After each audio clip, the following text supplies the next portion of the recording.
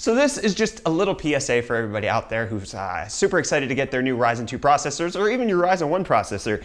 Just wanted to inform you of something that is on AMD's support page. So if you look, it says, is the warranty for my AMD processor in a box, PIB, processor in a box, that is a unique naming structure. Is it still valid if I use a different heatsink fan HSF other than the one provided in the PIB? No. The limited warranty shall be null and void if the AMD processor, which is the subject of the limited warranty, is used with any heatsink fan other than the one provided within the PIB. So this is AMD's official stance on whether or not you're allowed to use aftermarket coolers on your Ryzen processors. The answer is no.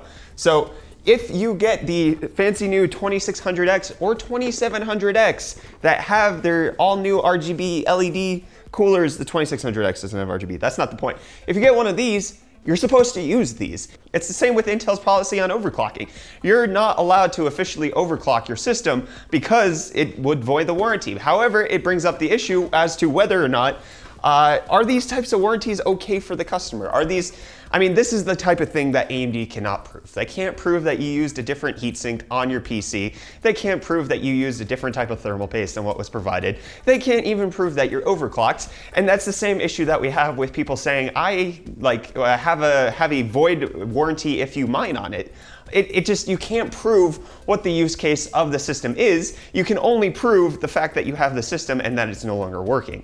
But I want to have a discussion surrounding this. I want to know what your all opinion is on this, whether or not it's okay for AMD to not allow you to use other coolers than the ones that are in the box. Obviously, again, they can't prove it, but at the same time, they strictly, apparently just completely say it's not okay. You have to use what's provided in the box. If you have a Ryzen cooler, you need to use the Ryzen Wraith coolers. That's just the way it goes. So I want to hear what your all thoughts are, either down in the community Discord or in the comments down below. This was just a quick update video to provide you with the fact that yes, your warranty is void if you use a different cooler.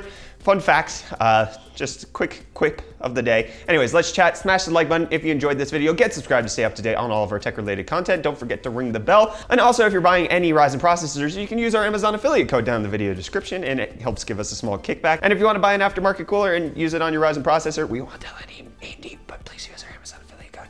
Anyways, thank you guys so much for watching. I'll see you all in the next video. Cheers.